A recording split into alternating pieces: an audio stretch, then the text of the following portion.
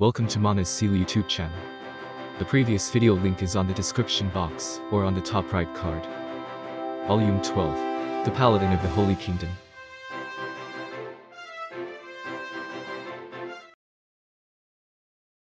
If they wanted to show him somebody, he must be a powerful noble or someone related to the royal family. The Sorcerer King, trailed by Nia for some reason, was guided to a certain room by Gustavo.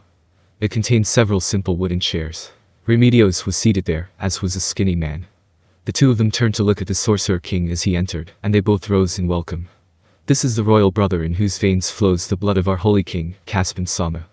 Indeed, his face resembled the profile of the second Holy King, which adored the Holy Kingdom's gold coins. Nia blinked at the fact that someone like this had actually been imprisoned here. Caspin Sama.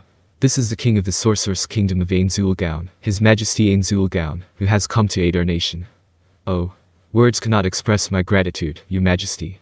I am honored to meet you. As others have said, I am the brother who was eclipsed by my outstanding little sister. As the royal brother said something that was very difficult to respond to, Remedios had an annoyed look on her face which seemed to say, "Are you making fun of her?"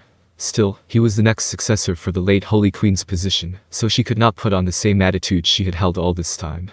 Thus, Remedios simply cast her eyes downward without saying anything. "Ah, is that so? An honor to meet you, Royal Brother Dono." Then, their eyes met again. Nia watched and wondered what they were doing, and a moment later the Sorcerer King extended his hand, which Caspin took. Shaking hands was a practice that arose among those of higher status. When one compared a man who was simply in the line of succession to the throne to someone who ruled a country of his own, however small it was, the latter would be of higher status. The fact that the latter was also aiding the country of the former only served to heighten his importance.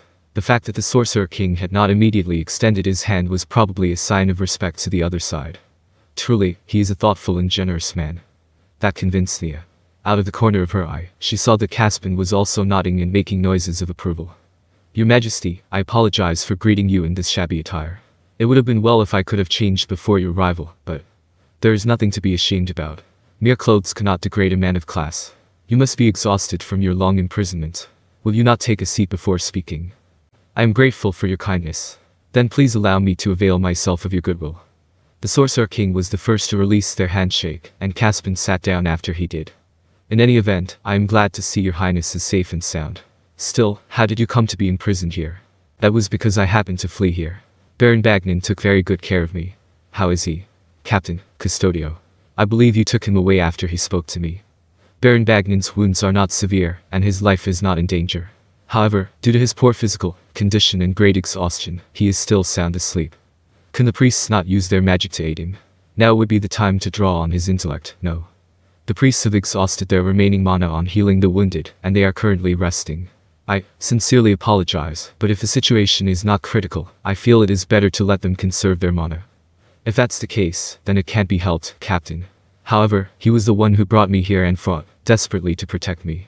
If possible, please, you understand what I'm saying, right?" It was not Remedios, but Gustavo who nodded deeply. "All right, then there is one thing I must verify first. Is there anyone in this country who can see through shape-shifting or illusions?" "Why do you ask, Your Majesty?" "That is because I am wary of demons using magic to hide themselves among the imprisoned people." Caspin looked at Remedios. "Captain, can you answer His Majesty's question?" "Ah, my apologies. Please answer on my behalf, Vice Captain. I do not recall anyone like that." The Sorcerer King went him and sank into contemplation. Caspin then asked Remedios another question. "If it troubles the Sorcerer King so, that clearly indicates that this must be a vital question. I shall ask you, again. Can you swear to the gods that you do not know?" The two paladins nodded, and then Caspin's gaze turned to Nia. Surely he would not know a squire like herself, right? As Nia thought that, she hurriedly nodded as well. "So even Squire Baraja does not know what's wrong? You look puzzled. I've heard your name from the captain. I'm very grateful that you can serve by His Majesty's side. My deepest thanks." Nia hurriedly bowed to Caspin. "Just so. She is exceptional. I would like a follower like that." "What, surely, you must jest." Nia's voice was trembling. As he saw her in that state, the Sorcerer King and Caspin laughed happily.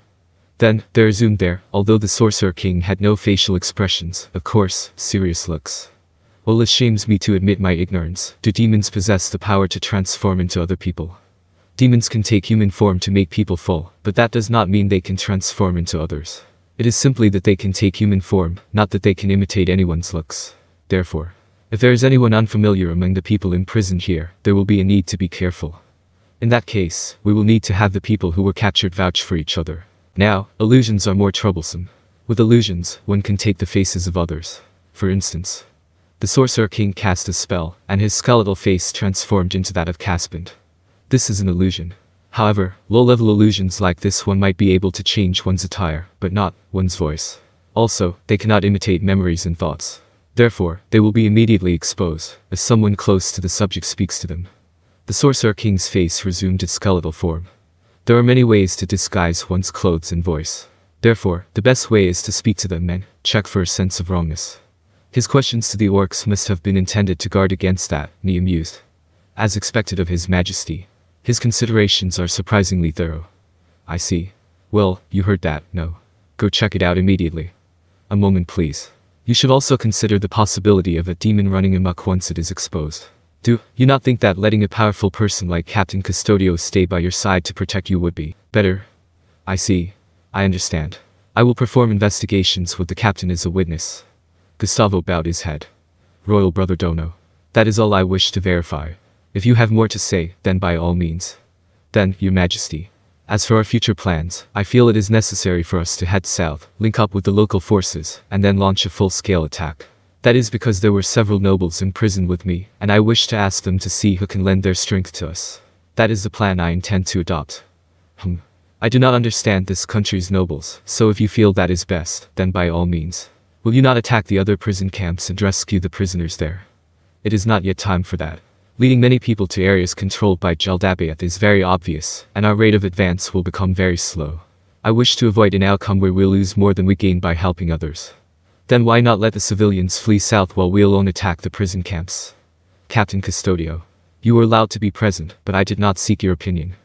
Caspian spoke in a tone that was completely different from how he addressed the Sorcerer King. Remedios clenched her teeth as she bit back her anger. I also approve of Royal Brother, no, Gaspin Dono's opinion. However, you have already taken 2 prison camps, including this place. I imagine you can continue to skillfully apply the experience gained here, do you not? We shall do nothing, Caspian shrugged. I do not feel we can take this land back without deaths or wounded. The number of casualties will grow from the tens, to the hundreds, to the thousands.